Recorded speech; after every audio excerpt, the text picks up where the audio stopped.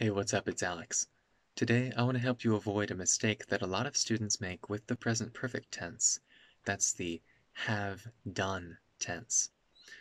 The mistake is that people use this conjugation of the verb, but then they add a specific time, like, I have been to New York 2 years ago. And that's not correct. If we're talking about I have been to New York, then we shouldn't add a time. He's bicycled across Mongolia. She's studied Italian in Italy. It's not really important when those things happened, it's just the fact that they did happen. Now, if we add the actual time, then we can't use that verb tense, we just use the simple past. She studied Italian in Italy 2 years ago. He bicycled across Mongolia in 2006.